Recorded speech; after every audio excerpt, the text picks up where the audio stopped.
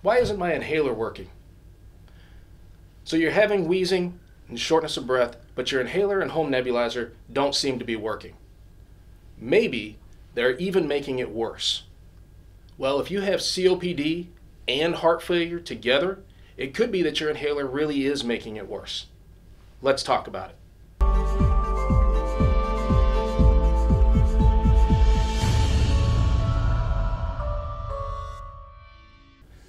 Hello, welcome to Cardium. I'm Jason Moran, and today we're talking about bronchospasm. Today's topic is going to be a little more complex as we dive deeper into the inner workings of the lungs. But like I always try to do, I'm going to break it down, making it very easy to understand. If you haven't already seen our video, What is COPD? And our video, What is heart failure? You probably want to go back and watch them first to get a better understanding of each. With a solid understanding of each condition, you'll be able to better understand how the two conditions together compound your problem. If you recall from our video, What is COPD? Much of the problem is the constriction or swelling of the airway passages called the bronchioles. This is called bronchoconstriction. Broncho, meaning the bronchioles, and constriction, you get the idea. As these airways constrict, it causes a reduction in airflow, making it difficult for you to breathe. This constriction also causes that musical wheezing sound that we associate with asthma. Now, if you remember from our video, What is heart failure? We become short of breath due to fluid backup from the heart that eventually leads to the lungs. This is called pulmonary congestion. Pulmonary, meaning the lungs, congestion, meaning the block or fill. Okay. So on one side we have an airway problem, bronchoconstriction, called COPD, that we would normally treat with inhalers and nebulizers. On the other hand, we have a heart failure problem that causes a backup of fluid into the lungs called pulmonary congestion that we would normally treat with a water pill or a diuretic. So, why are you having wheezing like COPD, but your inhaler isn't working?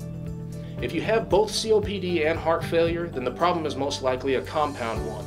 The inhaler you're using may be good for the COPD, but the way it works is actually counterproductive to the heart failure. I'll explain. So here we have our lungs, and we see the constriction of the bronchioles that causes the shortness of breath and wheezing. We also see that down here in the base of the lungs, we have fluid backup or pulmonary congestion that causes shortness of breath, making things even worse. Now, when you use an inhaler, it has two separate properties that make it work. The first is called beta 1. The name's not important, just understand that it's two parts. The first part increases heart rate and blood pressure. The second part, or beta 2, opens the bronchioles and reduces the constriction. Basically, the inhaler is activating the fight or flight mechanism of the body and stimulating everything to make you function better and faster. But there's a problem here. You see, it's that first part, the beta 1, that's making things worse for you.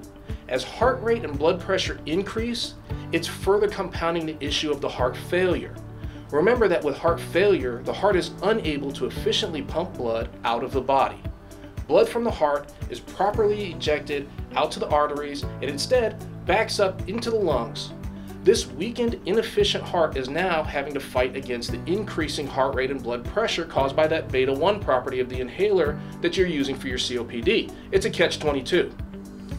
So you use the inhaler to open the airways, but then fill them with fluid from the backed up heart. In many situations, CPAP is the best answer, and many of you probably have a CPAP machine at home already. For others, it may mean taking additional water pills or diuretics, but be sure to speak to your doctor first to know if this is right for you. And if the shortness of breath is getting bad enough, then you'll need to get to a hospital for treatment right away. Well, that's it for this video here at Cardium. If you found this helpful, be sure to like us, leave us a comment below. Also, hit that subscribe button below for more great information. If you have any questions or want to see anything in future videos, let me know and I'll be happy to address it. Until next time, y'all take care of each other.